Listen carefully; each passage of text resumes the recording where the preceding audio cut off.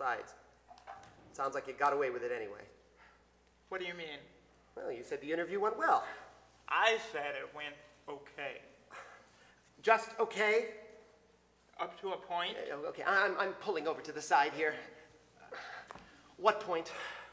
Well, towards the end of the interview, we both got slightly off track. Go on. It was weird, actually. She was talking about the summer reading requirement, which happened to be Tinker Tailor Soldier Spy. And I thought she was talking about my senior science project at school. How could that happen? I think we got our signals crossed on the word mole. Mole? There are moles in chemistry measurement, Dad. And there are moles in the British Secret Service. Oh, so you misunderstood each other. We got all tangled up. Yeah, so what did you do? Got up and left.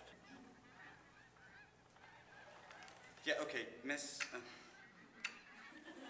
Yeah, miss, I'm gonna need you to stop that, all right? Ow! I didn't mean to do that. Jesus! All right, just leave me alone, all right? I'm not a jerk. You know that ramp on the other side of the park? That was my suggestion. I did you a favor. Excuse me? No, I'm saying the ramp, the wheelchair ramp on the other side of the park, the ramp for people like you, for wheelchair people. I mean, I don't mean wheelchair people. All right? I was in a cast for 6 months in junior high, so I know what it's...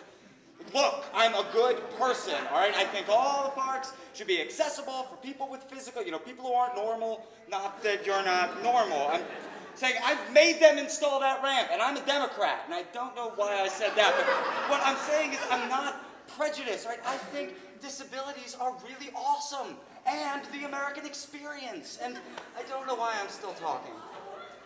Okay.